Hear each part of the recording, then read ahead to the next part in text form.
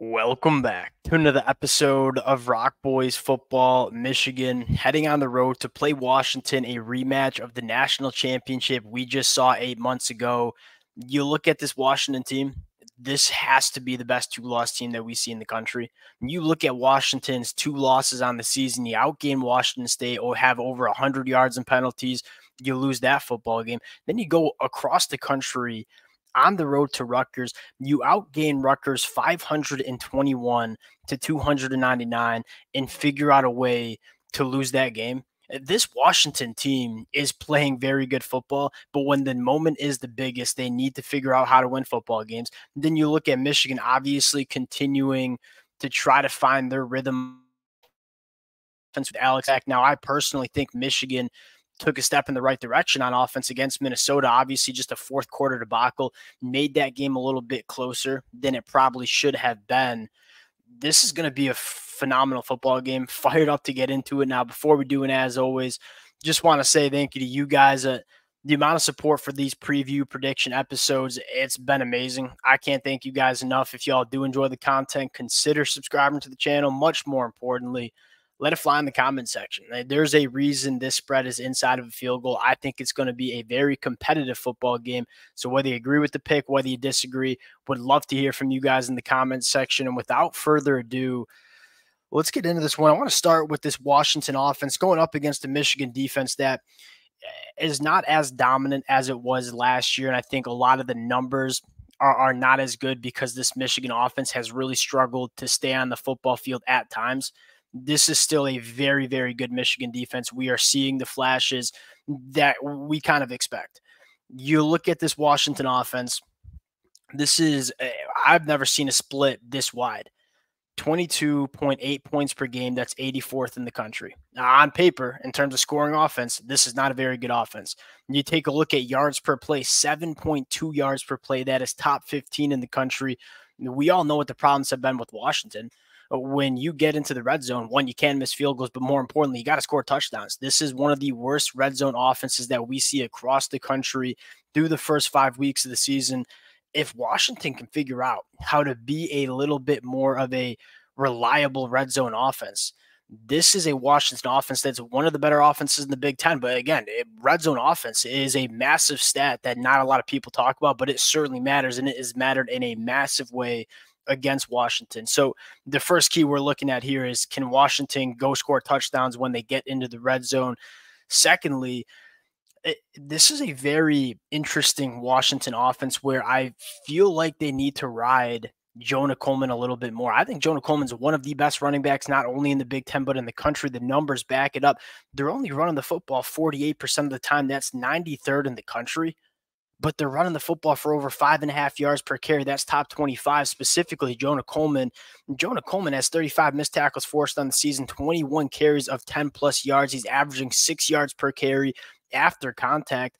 This kid is special at the running back position. And even going back and watching that Rutgers game, it was extremely frustrating that Jonah Coleman was obviously just having his way against Rutgers, and they just didn't ride him like I thought they should have ridden him, especially in the red zone. Like, that is when you want to have a rushing attack that you can rely on. I think Washington has a rushing attack they can rely on, but for some reason, just not using, I think, their best player on offense as much as they should be. And Jonah Coleman's, this dude, he can handle a workload. And so I would like to see Washington ride Jonah Coleman a little bit more. Now, the passing attack is still pretty dang good as well. 75% completion percentage. That's number 2 in the country, averaging 9.2 yards per pass. That's 16th in the country. This Washington offense doesn't push the ball down the field all that often. You know, Will Rogers, only 30% of his dropbacks or his attempts are going 10-plus yards down the field. This is much more of that offense that we kind of expected Jedd Fisch to have coming over from Arizona, where the ball's coming out quick. You're trying to get yards after the catch. Denzel Boston, Giles Jackson, 2 very good wide receivers with the football in their hands.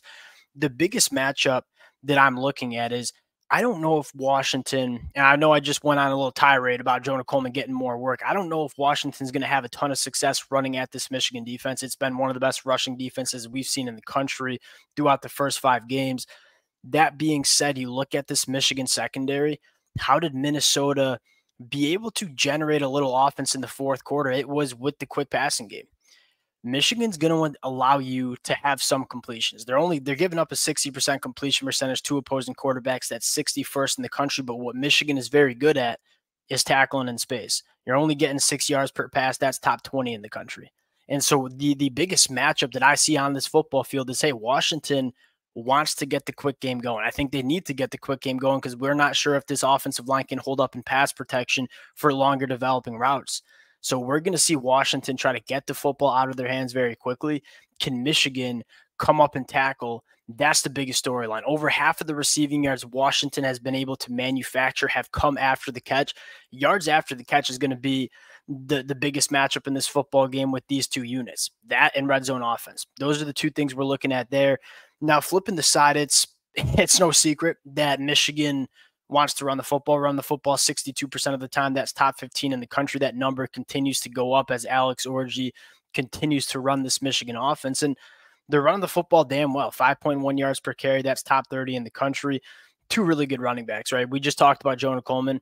Kalel Mullings running the rock extremely well. Over 540 yards, 7 yards per carry. 25 missed tackles forced. Again, these are both running backs that are very hard to bring to the ground. What defense tackles better is going to be a massive storyline in this game. Now, I think one of the most surprising aspects about this Washington team is specifically their defense.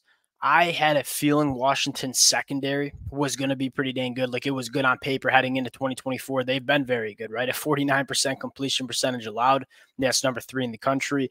4.8 yards per pass. That's number 7 in the country. Dixon, Prysock, Jackson. This is a really hard secondary to throw the football on. I don't think Michigan's going to try to throw the football on this Washington secondary all that much. Now it comes down to, can Washington stop this Michigan ground attack? This has been the biggest surprise for Washington. The Washington fans that have been rocking with the boys going back to the summer months, you guys kind of know it. I was really nervous about the quality of player, but also the depth that Washington has on the defensive line. I still might have some question marks about the depth, but guys like Sebastian Valdez come in playing really good football. You're getting phenomenal play out of your linebackers too, most notably Carson Bruner. Can this Washington defensive line hold up against what Michigan is going to want to do? Like, if you're looking at the biggest key for Michigan, it is, can you win the Michigan way, which is running the football, controlling the clock, and kind of wearing out a Washington team that I think is better in the front seven than we thought, but we're not really sure about the depth that this Washington team has. That's probably the biggest question mark. And if you're Sherrone Moore, Kurt Campbell, this Michigan offense, you want to make Washington prove that they are deep along the line of scrimmage and can play 60 snaps per game, stopping this Michigan ground attack. If you're Washington, the book's out. You stop the rushing game for Michigan. You force them into third and long situations. That is not how Michigan wants to operate. I think we're going to continue to see the emergence of Michigan implementing more diverse run schemes. It was really frustrating, I think, the first start for Alex Orji, where it just seemed really bland running the football against USC. You saw a little bit more two running back sets. You saw a little bit more versatility in terms of how Michigan wants to run the football, and that's really important. Like, if you are going to be a Michigan offense that's running the football 70% of the time, you got to make sure you're running the football in a lot of different ways. You're seeing Michigan develop that. You probably want to see that a little bit more in this game against Washington, because this is a Washington team that's been relatively good against the run. 3.6 yards per carry allowed. That's top 40 in the country. It's by far the biggest question mark. Like, if Michigan can run the football, stay on the football field, they probably win this game. If they can't, Washington's probably winning this football game. Let's get into the pick. 2.5 point spread. This is essentially a pick of Michigan first road game of the season, and it is a road trip, right? Going from Ann Arbor to Washington.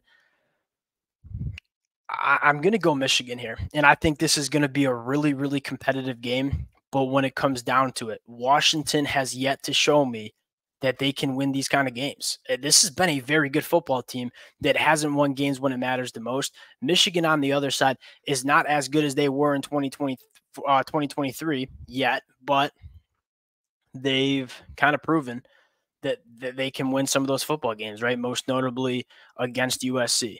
So I'm going to go Michigan here. I think it's going to be an extremely competitive game. It might come down to field goal kicking. And Washington's obviously had a massive problem with kicking field goals.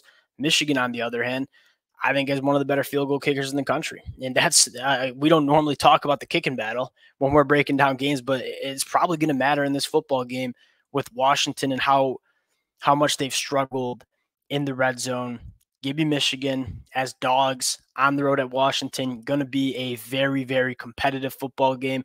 We'll close it out there. Appreciate you guys rocking with it. If y'all do enjoy the content, consider subscribing to the channel. Appreciate you guys, and we'll talk to y'all later.